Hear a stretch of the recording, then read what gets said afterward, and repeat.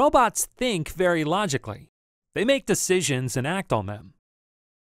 Every robot has a program, a plan for what the robot should look for and how it reacts to what it sees.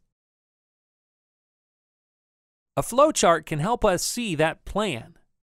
Flowcharts are a type of diagram that represents a decision-making process. Let's follow the chart, starting at the start block. Blocks are connected by arrows, which tell you how to progress through the chart. Follow the arrow out of the start block. Action blocks contain a behavior the robot should carry out.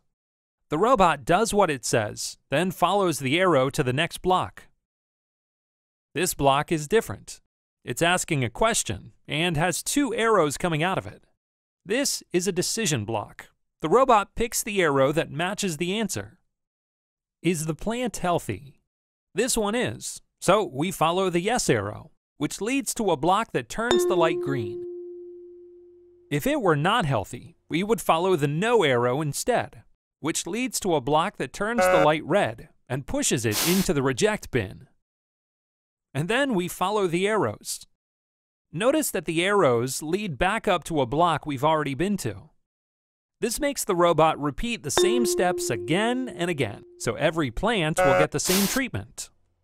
In programming, this is called a loop. Robots think by following a plan. They ask themselves simple yes or no questions and run different sets of commands depending on the answers.